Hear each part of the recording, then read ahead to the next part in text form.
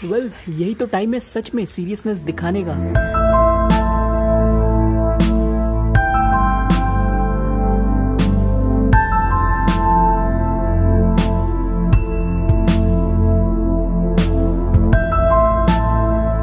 Channel guys very beautiful good evening. और संक्रमण के बारे में क्या बताऊं यार, we are getting close to 9 lakhs। India 9 lakh के करीब पहुंच रहा है संक्रमण के मामले में। इतने लोग संक्रमण का आक्रमण का शिकार हो चुके हैं भाई, क्या बताऊं अब इसके बारे में। वैसे one thing which I am really impressed with कि Indian app creators, Indian app developers अब शॉर्ट वीडियो शेयरिंग प्लेटफॉर्म्स के ऊपर ध्यान देने लगे हैं।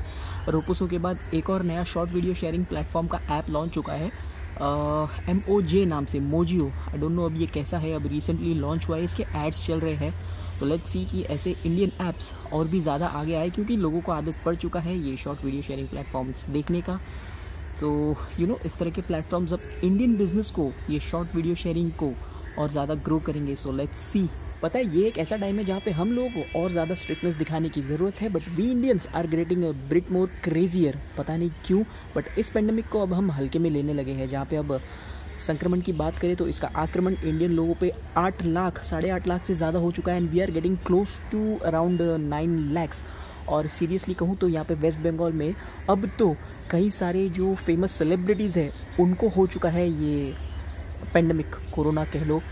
तो इसके बाद मतलब नॉर्मल लोग तो है ही, but now celebrities are also getting infected. और वो सेलिब्रिटीज़ इस वक्त वेस्ट बंगाल में कुछ जो फेमस सेलिब्रिटीज़ थे जिनको हुआ है, वो सेलिब्रिटीज़ इतने ज़्यादा बाहर सोशलाइज्ड भी कर नहीं रहे थे, तो उसके बाद भी उनको हो गया है। और अब तो ऐसा भी सुनने में आया है कि the big B of the industry mister Amitabh Bachchan, वो भी इस संक्रमण का शिकार हो चुके हैं। आई डोंट नो अब ये न्यूज़ रियल है फेक है, क्योंकि मैंने रिसेंटली सुना और ये एक हेडलाइंस में आया था। सो ये सब सुन के जो टेंशन है ना एक्चुअली और ज़्यादा बढ़ जाता है, और ये फील होता है कि हमें अब और ज़्यादा रिस्पॉन्सिबल होने की ज़रूरत है, क्योंकि इट्स गेटिंग डैम डेंजरस। अब गवर्नमेंट की बात करें तो गवर्नमेंट ने लॉकडाउन को थोड़े टाइम के लिए एक्सटेंड कर तो दिया है, but seriously guys 21st century के लोगों को अब तक ये समझ में नहीं आया है कि किस बला से पाला पड़ा है इन लोगों का। लॉकडाउन की वजह से ना मैं फिर से एक बार फिटनेस ट्रेनर फिर से एक बार मैं ओबेसिटी का शिकार हो गया हूँ। Feel like a shit head.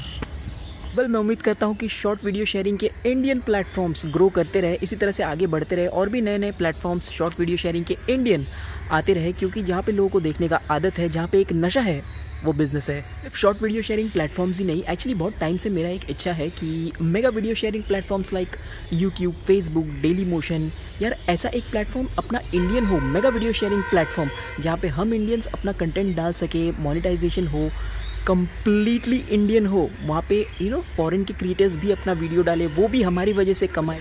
जैसे यूएस की वजह से कई सारे कंट्री के लोग जो है यूट्यूब में वीडियो अपलोड करके कमा खा रहे हैं, वैसे इंडिया का एक मेगा वीडियो शेयरिंग प्लेटफॉर्म हो, जहाँ पे अदर क्रिएटर्स अपना वीडियो डाल के मोनेटाइज करे, कमा खाए, एक अलग ही रिस्पेक्ट हो।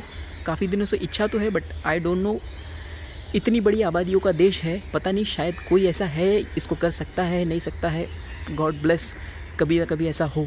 इसी के साथ साथ वीडियो होता है यहीं पे ख़त्म। एक शॉर्ट इन्फॉर्मेशन आप लोगों के साथ शेयर करने का मन था और कर दिया। सो अगर वीडियो पसंद आया हो तो डेफिनेटली एक लाइक करना और जुड़ जाओ यार इस चैनल के साथ में, चैनल को सब्सक्राइब करके। कल मिलते हैं किसी और वीडियो में, तब तक के लिए eat healthy, stay fit and stay at home. Take care, bye.